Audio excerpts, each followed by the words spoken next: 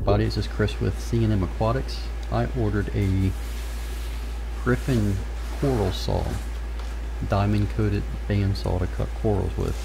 I did a lot of research between the Gryphons and the inland saws, and I decided to go with the Gryphon basically because every coral farm, every aquarium shop I've been in, they're using the Gryphon saw. So I figured there has to be a reason. So I ordered it and figured I'd give it a shot. Now when I went to order it, nobody had it in stock. I checked on Amazon, Bulk Reef Supply, all the major online vendors, and nobody had it. So I went straight to Gryphon's website, which is www.gryphoncorp.com, and called them and found out that they actually build them to order. So they don't have a bunch of saws just sitting there ready to go. You actually have to wait for them to build it.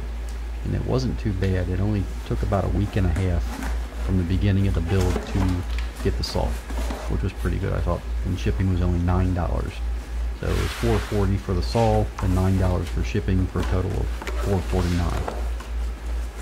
I'll do another video on actually cutting coral, and we'll see. We'll do a review and see how that goes. But the saw itself was packaged pretty good. You can see the motor here. I was surprised when I took this out of the box how sturdy it actually felt. There's a decent amount of weight to it. The switch doesn't feel loose. The main drive wheel is tight. The overall build quality on the motor head here feels pretty solid.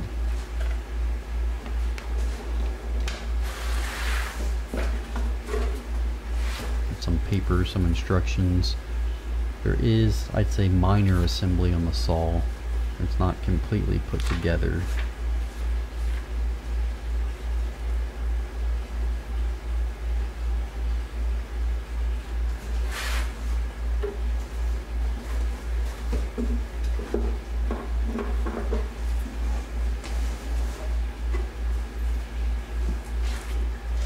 Here's the main body.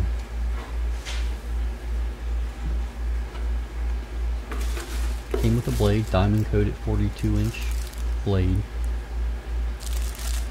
It's nicely packaged in its own tin disc. Sponges, or blade guides.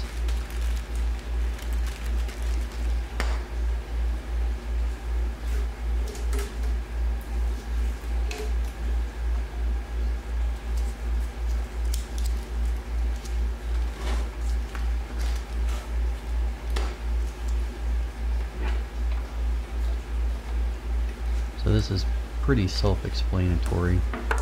Just line them up, slide them in. It slides right into place, and you've got your adjustment screw on the bottom. That screw is actually how you're going to adjust the tension for the band when we put the saw blade on. That'll raise the whole motor head up and down and tighten or give you slack on the blade here.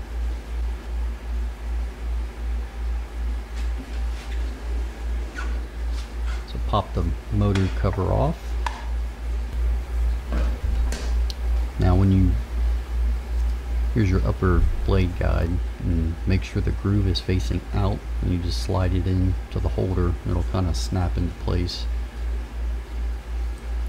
The instructions that came with the saw, I had a hard time trying to figure out where this thing went, but there you go. Took me about 10 minutes to figure out where that thing went.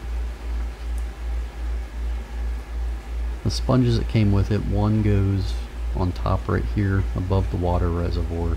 That's going to clean the blade as it comes up out of the bottom.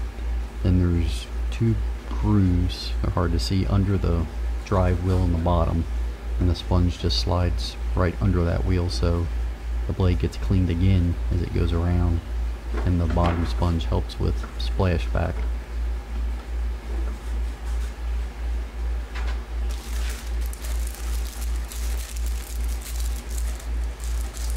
The instructions did say, when opening the blade from the packaging here, try not to bend it or drop it. almost dropped it here.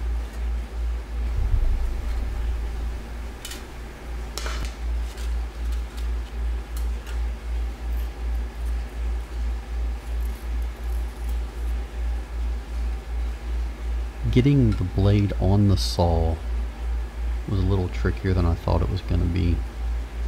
I had trouble keeping it on both wheels while adjusting the tension. So after doing it a few times, the easiest way I found it was bring the top motor all the way down, your adjustment all the way down, and put it on the bottom wheel first. And after it's seated on the bottom wheel, then slide it over the top wheel, and you're going to hold it on the top as you adjust the adjustment screw up. And then that'll hold tension onto the saw band.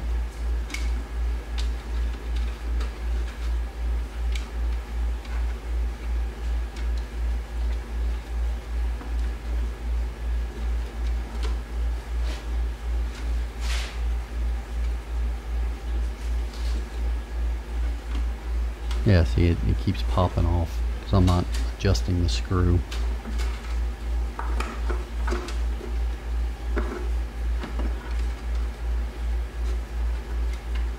After messing with it for a while, take out the sponge. Don't put the sponge in under the wheel on the bottom, and take the lower guide off, and that really gives you a lot more room to work in the bottom of the saw. Makes it a lot easier.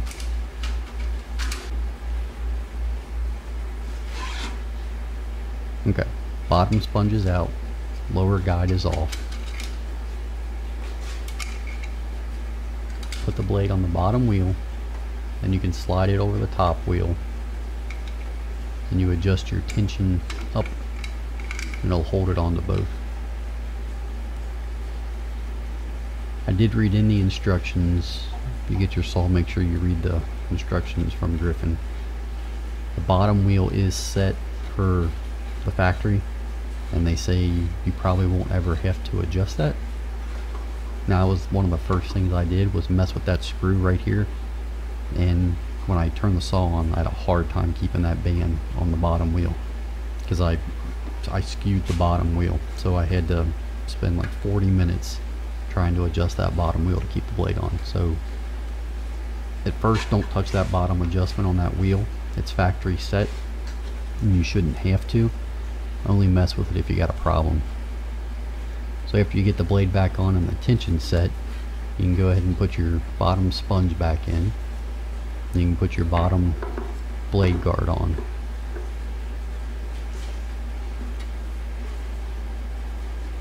There you go.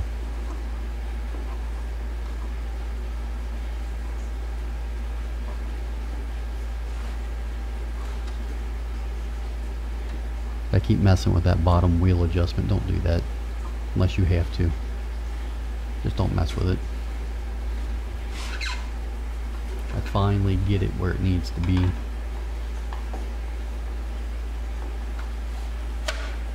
But you want the blade to ride towards the back of the drive wheels.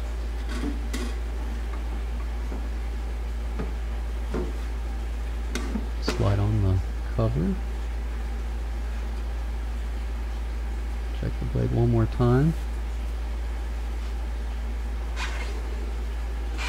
And once I fill it with water, we should be ready to cut some coral.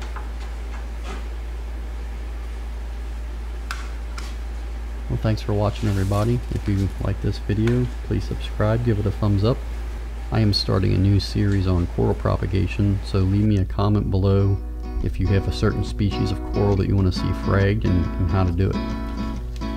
Thanks again.